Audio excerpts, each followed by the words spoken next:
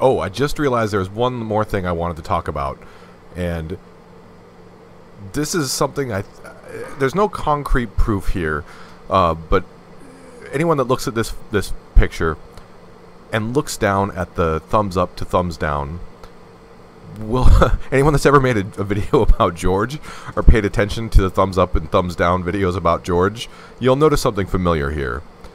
Now, as someone that's made a lot of videos about George myself, this is something that's very common, where you'll see numerous thumbs up and then one thumbs down. This is typical of any video that's even remotely critical of George or something that he's done. And this looks exactly the same.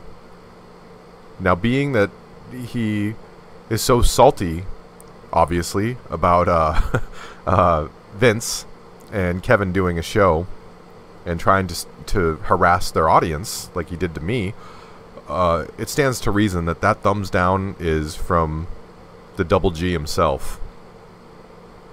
And I don't understand why. These are supposed to be his friends.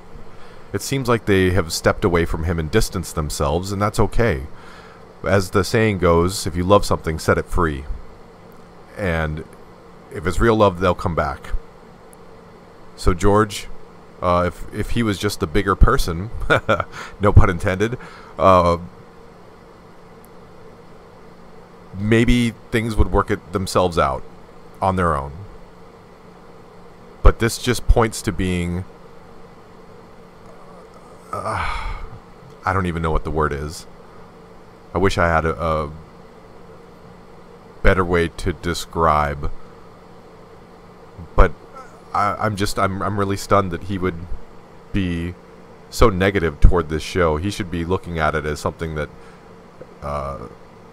is a point of pride that it succeeds.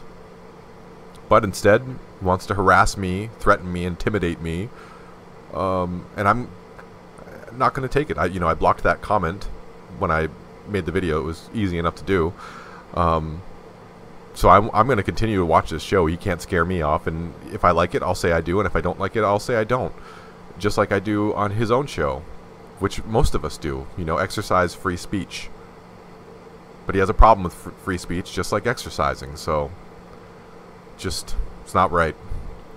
Anyhow, I think I'll make this into a separate short video, but this is the Captain, signing off.